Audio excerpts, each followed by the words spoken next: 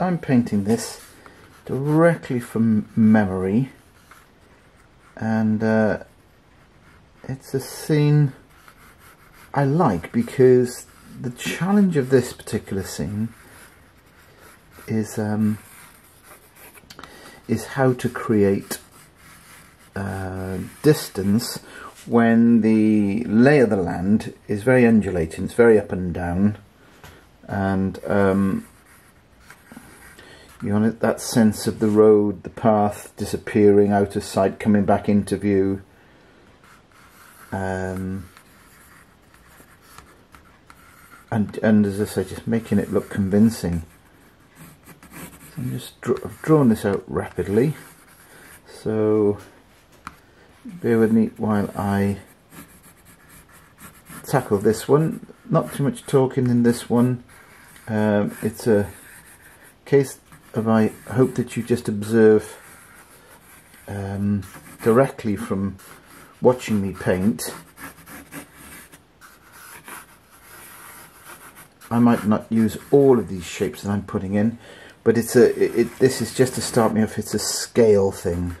So this will be a near gate post, and here the gate that lived between these two posts is long gone. As I say, it's a scene not far from where I live, and I'm working from memory, which is something I like to do a lot, because of how it forces you into that sort of creative area of the brain. And let's see how it pans out. I'm just going to get a wash on. Try to make it as atmospheric as possible. So I'm just putting some water on here. I'll just offer up, this is a colour called Verdita Blue. It's an opaque blue. I'll just let that swim around quite a bit back there. And what I'm going to do is I'm going to exploit this area here, the bead. That's the area, of course, where the water and paint meets the dry paper. So I stay here, rather than paint right through the painting, I stay up here. So I'll keep adding slightly stronger paint to this bead area. And that's just a stronger version of the original colour, which was, again, Verdita Blue. I'm just going to bring in a little bit of lemon yellow. It might be a bit too much, so let's just knock that back a little bit. Tiny bit of red. And then I can move that around and form some shapes back there. I can go further up. It's a very hilly, mountainous region here, and so it's quite nice, this back area, for creating this soft disappearing distance. But here, around this area here, is my path. It's probably the furthest point of the path that you can actually see.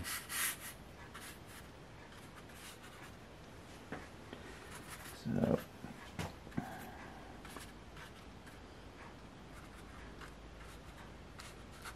let's put in some slightly more rapid brush mark here so that we can create some light in the mid territory in this area here.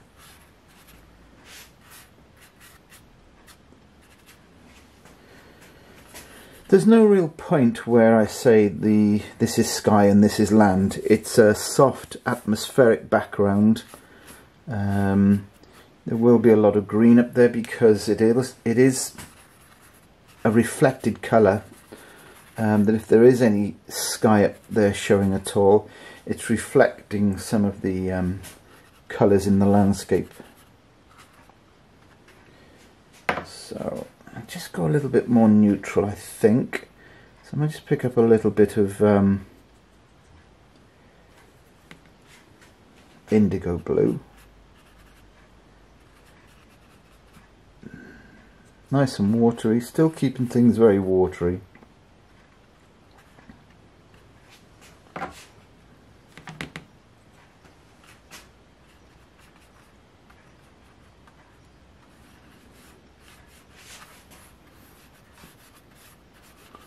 It's quite nice because however strong I go in terms of tonal value up here, then I will have to play up or down the rest of the landscape accordingly in these increasingly in these distances that are creeping forward to us.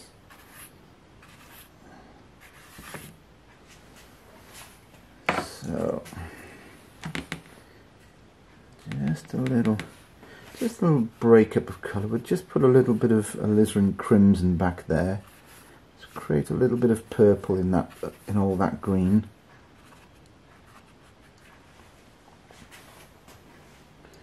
And let's try a little bit of lift off here. So with thirsty brush, I'll just swipe through areas like this. Again, it's just a suggestion of light hitting the landscape in certain patches. What I love about mountainous regions, where there's where there's a lot of light play, is just that. It's just how much you can play around with the tonal values in areas, and then perhaps create this here, which would be a sense of soft movement in the misty background. And that's just from taking paint back off.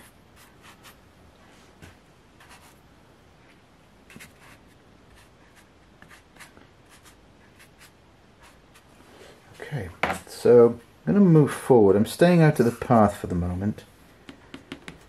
I'm just going to move forward with something a little bit warmer. So I just picked up some raw sienna here. Just paint around the posts for the moment. I'm not painting around them in a careful fashion. I'm just thinking I'll stay out of them for a little while.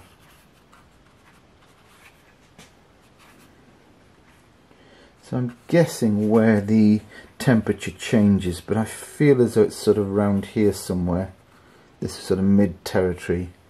So I'm taking that warm raw sienna up to about there. Everything beyond that point is a lot cooler.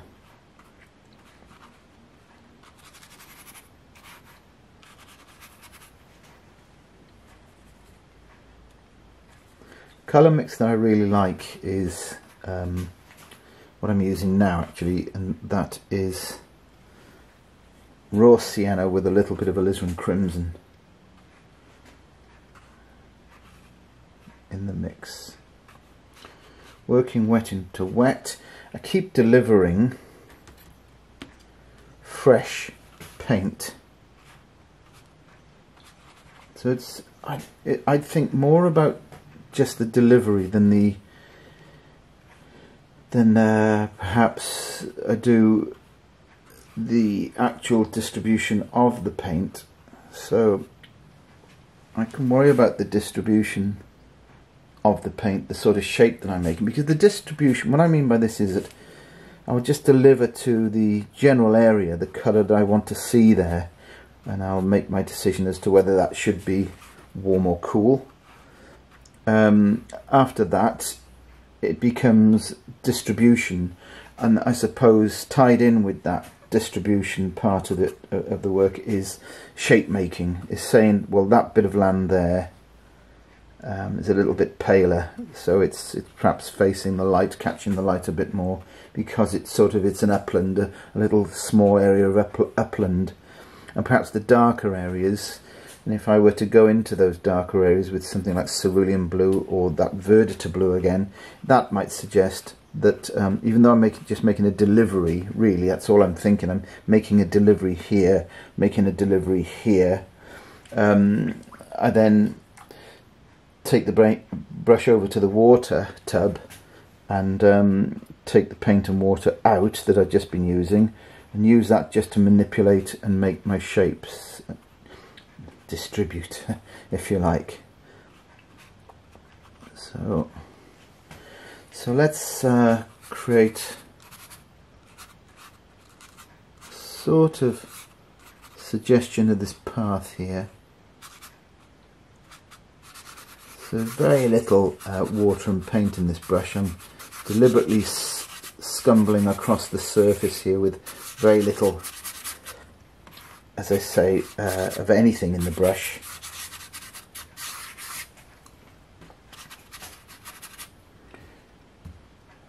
So I think we need now just to, I'm going to feel as though, you know, we should have hint of some grasses and things growing in the middle of this path. It's probably long seen any real heavy traffic. It's been mostly pedestrian and sheep, so there'll be a lot of grassy tumps and things like that popping up. Again, those are just deliveries. I delivered this very abstract shape. I'm in my water tub again, and I'll just manipulate some of those shapes that I've delivered, like this.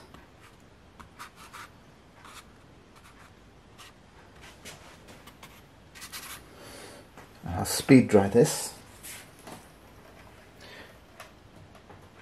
Actually, before I speed dry it, I think I'll just take advantage of the state of the paper up here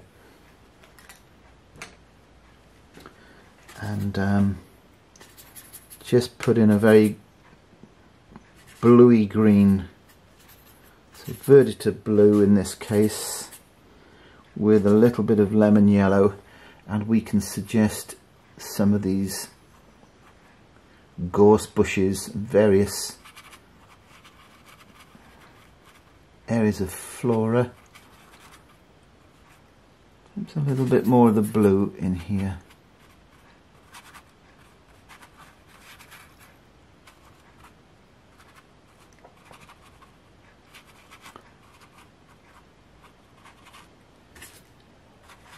Here.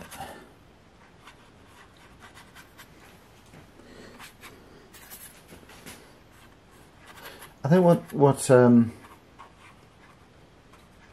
I sort of think is useful, if you can get into the habit of doing, is whenever you get the opportunity, whenever you're taking a walk, even if you're not out purposely to paint, maybe the weather's bad or you haven't got time, you're simply going for a quick stroll, try to sort of visually memorize those things around you when you're out. And it's surprising when you get into the habit of doing that, how they can really help you to do as I'm doing here. And that's just painting mostly from memory, really. So a little bit more. I think it's okay to go a little stronger in one or two of these runs of shape.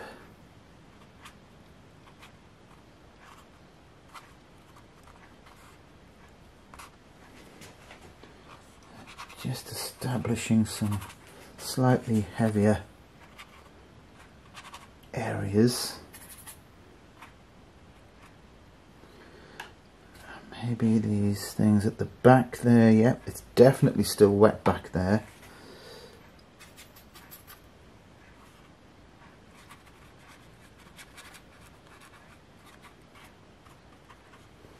So I have to be a little bit careful just how strong that paint is.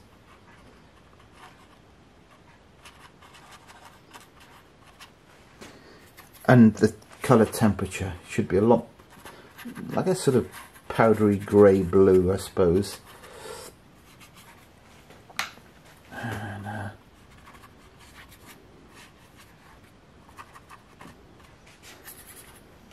just subtle hints of the landscape existing further back.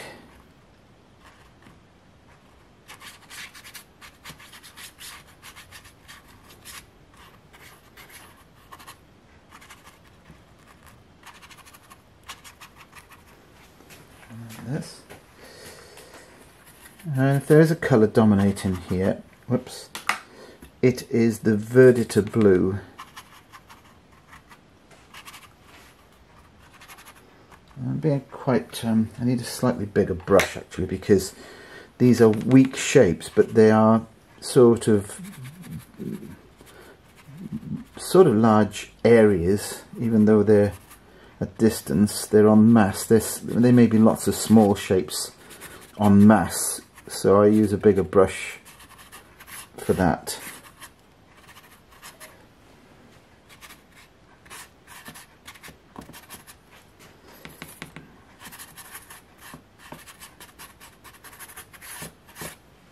Okay.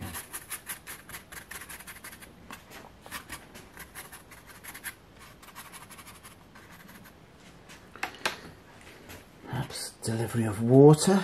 If we feel as though things are getting a little bit too dark, because of the distance that they're at, of course, they shouldn't be too dark back there.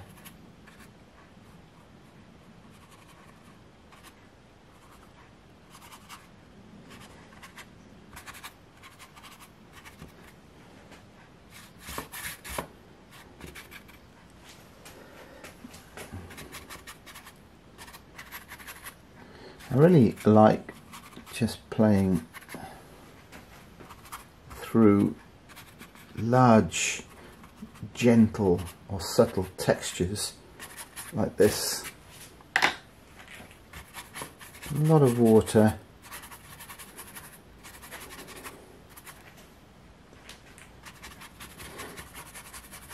And it's a technique that if you're not careful, if you don't get the paint water ratio correct, it will look terribly overworked. So you've got to remember just to allow everything to swim around. Okay, now I think I will speed dry. Just going to put in the hint of the odd post here, you know, just marking the edge of one field, and now I'll speed dry.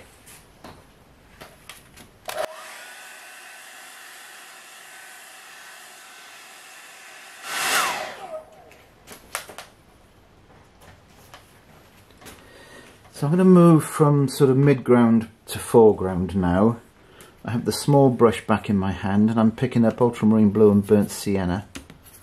Actually, it'd be an ultramarine blue burnt sienna with a bit of the verditer blue in the mix, just so it's not too dark at this stage. So I'll put another little fence, a gate back here. Let's say it's something like that, just there. Pick up a little bit more of that paint mix. Show a little line perhaps here and there. Maybe some subtle inference of things going further back here. Like this.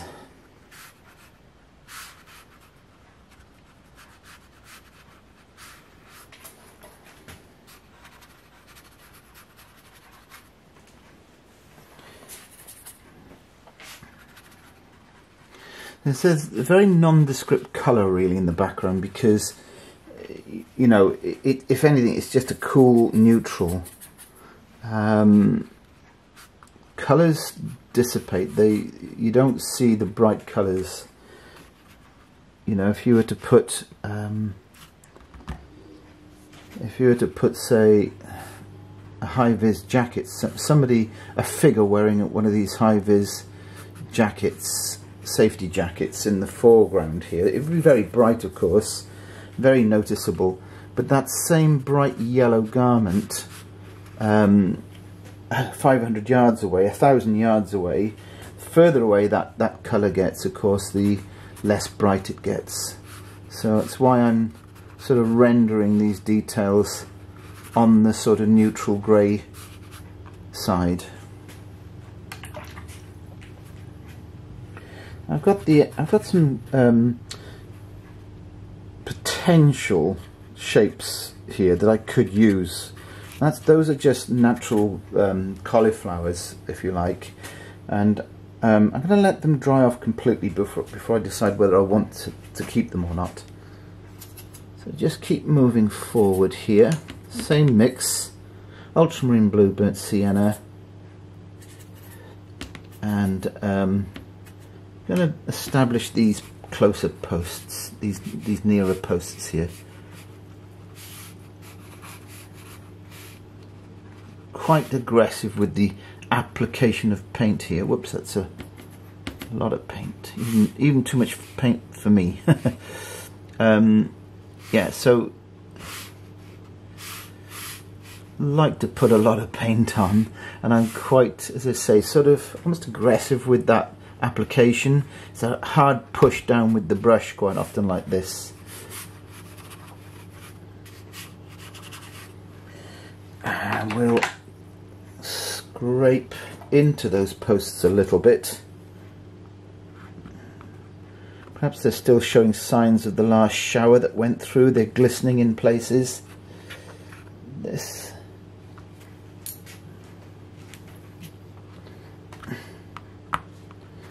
Love the texture in old wood. Posts, any old wood, old doors, old barn doors and things like this.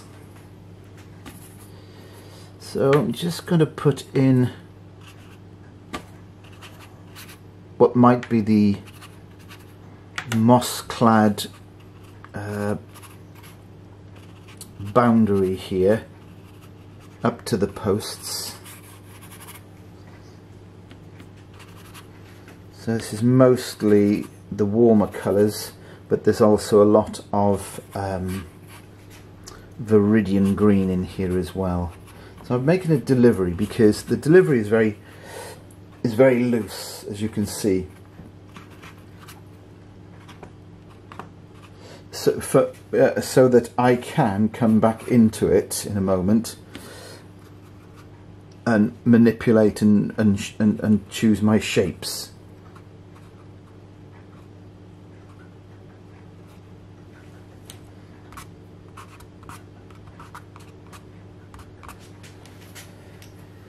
Okay, but I'd better do that fairly quickly. It's drying quite quickly, actually.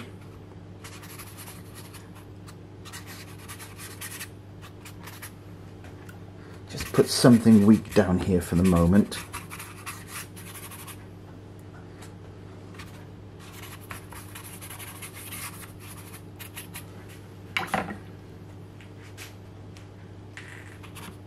Soften some of those areas now.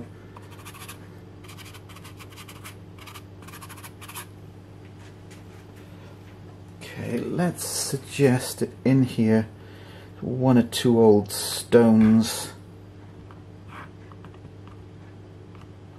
Just poking their heads through.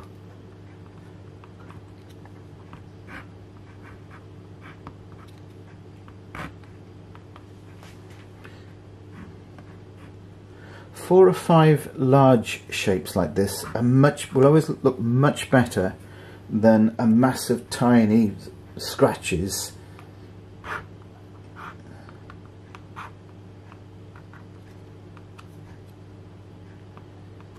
Let's just press this palette knife in some places like this, just to create a more appropriate texture for what we're trying to convey here.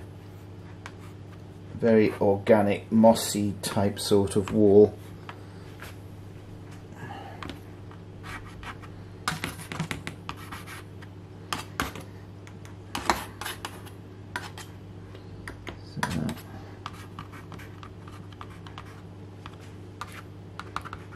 I've just picked up a little bit of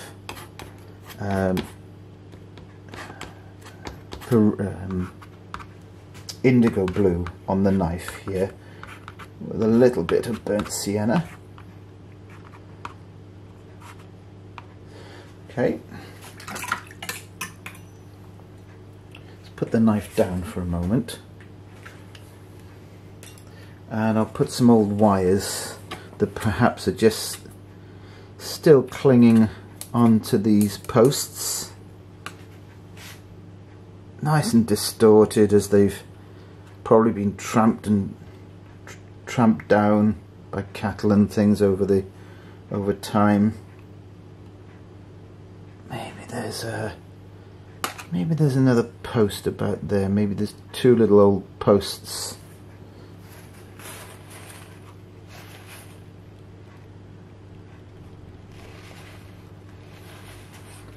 A little bit of spatter in that area. That was my little reminder. So the odd little dob and dash there can suggest perhaps that this wire is barbed wire. Just the odd mark like that. That's all you need. Don't need to go doing perfect little spikes of wire. And then we'll tap in a little bit of texture here.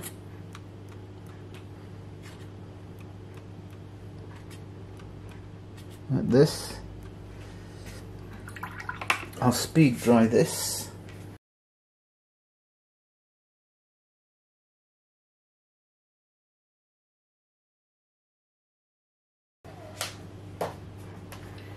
And I'm sure you probably, the eagle-eyed of you probably picked up on what I was doing there. While I was drying, holding the hair dry in one hand, I'd spattered some water in these areas, and with a tissue pressed down hard on where that water landed, and I was able to take paint off and leave these lovely textural shapes. So all it needs to do really is just perhaps use a little bit of line work to delineate this path a little bit better. So it comes down here like this and out, really gets wide out here, the path. So there's a big jump in scale. I think it's really important that you make your scale jump like this, because it's all too easy to do what effectively can end up looking like a very straight path with no tapering, with no sense of diminishing scale, no perspective. So open things up and have the width of the path as wide as your paper here, and as it goes into the distance back there, it's no more than ½ centimetre wide. Right, okay, I'm just going to put some subtle shadow over this landscape, and we'll call that a finished painting.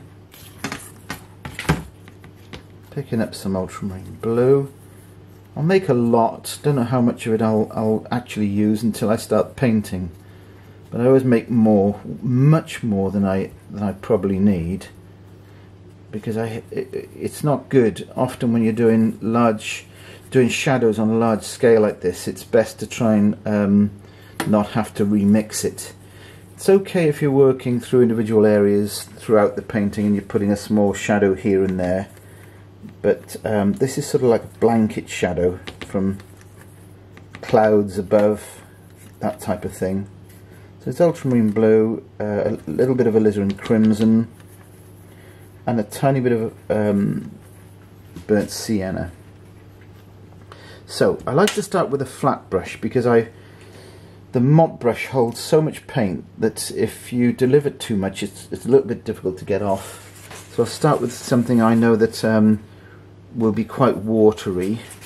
So I just sort of see shadow across the landscape like this in a very abstract fashion. And so it would go across the path, perhaps there. So just dabbing off some areas that I feel are a little too harsh.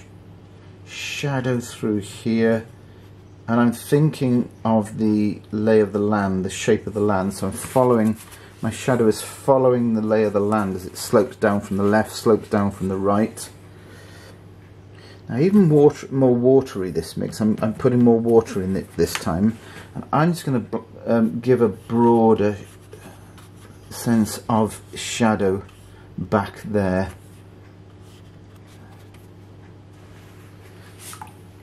And cleaning the brush, I'll just soften the top edges of that shadow, just to indicate that that is a soft, distant area back there, like that. And then that all leaves us to do is the immediate foreground. So I'm leaving a nice band of area here of ground here without shadow.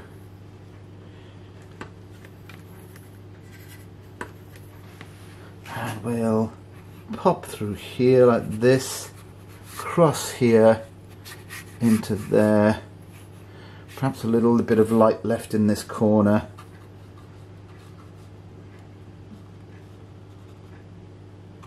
Shadow off that post. I've decided that there's a bit of light coming from the left. It doesn't mean to say all that shadow shape you have to indicate that light is coming from the left. It may just be that, you know, the ambient light, there's more sort of ambient light further away from us because of the cloud, the amount of cloud that might be above that area, and it becomes the cloud that's throwing the shadow.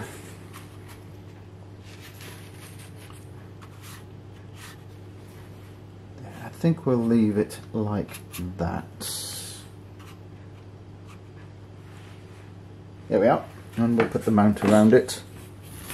I can't resist a little bit of white gouache.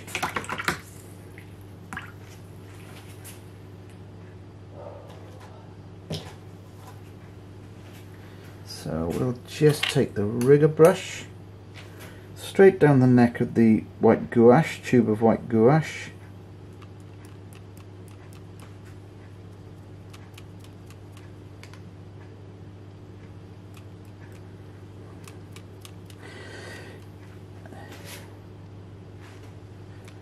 And you know, I always think it's important to have made the decision before you paint, perhaps hours, maybe even a day or two before you paint, as to what sort of session are you going to have? Are you planning on having? Are you going to maybe you have to work because you've said you've agreed to doing a commission. It would be very different to this, of course, but mostly, as I find myself in, you probably just wanting to improve your skills, your painting skills, and this is definitely the way to do it. Is just to sort of, it helps you loosen up and stay loose. So plan for that. Decide what it is that painting session is going to be about. Is it a disciplined session that you'll have to produce a result for, or is it pure enjoyment and, of course, opportunity to improve your skills? Anyway, let's leave it at that. And there's the mount. As I say, you know, I could walk probably about a 20-minute, half an hour walk from where I'm standing. I could go to this area, and the fact that it wasn't perfect, it didn't look exactly like the place, it doesn't bother me. That's not the purpose of this exercise, of this painting. It is more to do with improving what I can do, because of course when push does come to shove and you are painting to the real thing, if you like. I think of it a bit of an analogy as like a professional athlete or something like that. You can't be performing all the time. You've got to be practicing all the time, because that ratio is much more stacked in rehearse and practice and training and improvement than it is actual performance time. So you've got to get that ratio right. You've got to, I think, you know, if you have something like 3 hours between now and the next time you paint, or 3 hours available in the next 7 days or so, decide, you know, put at least half of that time in painting something random, and then the remaining time, perhaps, you know, painting painting something that you might want to put in a frame. I hope you've enjoyed this one. Please remember to subscribe and hit the bell icon if you want updates as and when these videos get uploaded. And thanks for your company.